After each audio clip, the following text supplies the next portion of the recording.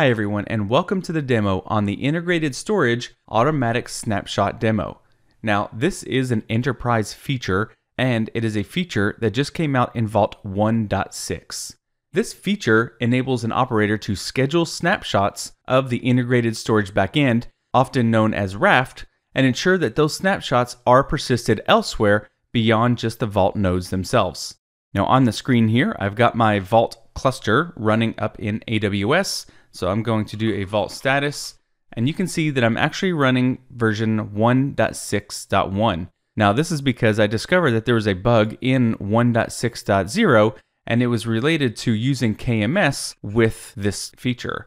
So if you look in the release notes, which is actually today in 1.6.1, there's actually a bug where the parameter was messed up in regards to choosing the KMS key that you use to encrypt the data when it's stored on S3.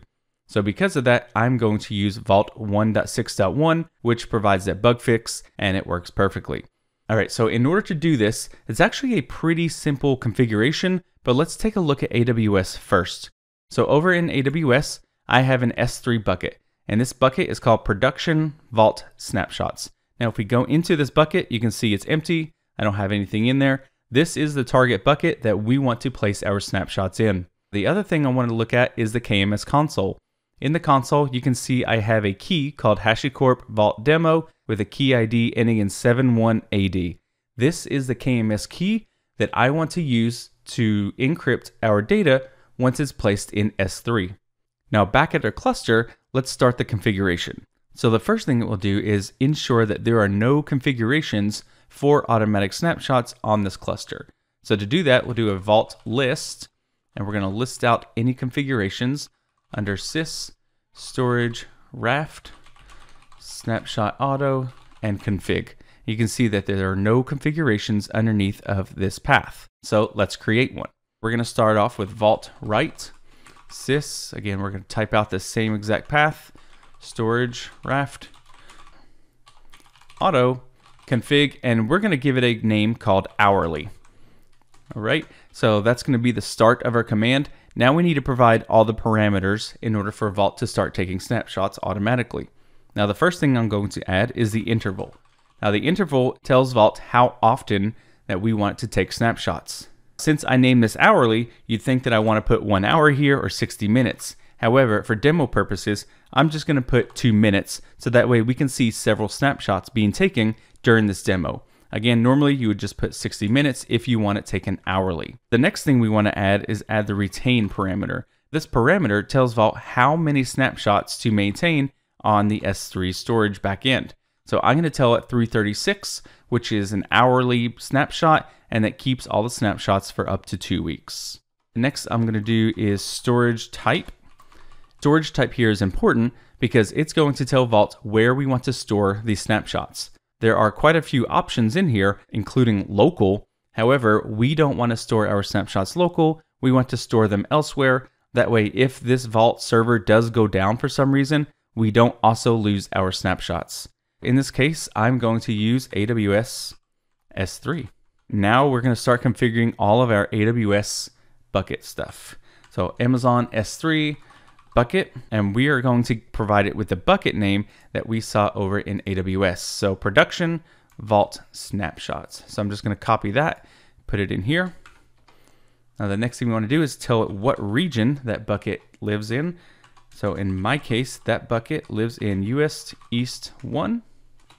Now the last thing we want to do is we want to tell Vault that we want to encrypt this data on S3 using KMS. AWS S3 enable KMS equals true. So this is either true or false here. It defaults to false. And the last thing we're going to do is provide Vault with the ID of the KMS key that we want to use in order to encrypt our data in S3. So AWS S3 KMS key, and I'm going to copy and paste this from AWS again. So I'm going to grab the key ID and we're going to put it in here. Again, this is the parameter where there was a bug in Vault 1.6.0. If you didn't plan to use KMS, you could use 1.6.0 without a problem. However, if you wanted to specify the KMS key to use, you need to use 1.6.1 so it won't use the default KMS key. All right, so that is our configuration. So we're going to write this configuration. We're going to call it hourly. Again, interval, we're going to change it to 2 minutes just for the demo purposes. However, you probably want to put 60 minutes. We're going to retain 336 snapshots. The storage type is AWS S3. The bucket that we're going to save it in is production vault snapshots. We're in USD1. We do want to use KMS, and here is the key that we want to use. So if I press enter on this, we've successfully written that. If we go to do a vault read on here, and we just copy this path, again, and paste that on here, you can see all the configuration in here. Again, here's our bucket, here's our key, all that stuff that we just configured. Now, let's see if it worked. Let's go over to Amazon S3. Let's click into our bucket. We're going to refresh that, and look at that. We already have a snapshot from Vault. So if we go into the snapshot, we can actually scroll down. You can see that we are using our key that we set up. If you click into it, this is our HashiCorp Vault demo key. So the last thing we want to do, now that we know that this works properly, is that I want to show you the configuration of Vault and the permissions that are needed in order to make this work. So we are going to go into EC2. I'm going to go into my instances. I'm going to click on one of my nodes and go into my role.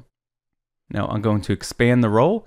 And if we scroll all the way down to the bottom of the policy, now I have a specific policy in here to allow S3 bucket access for creating and deleting snapshots.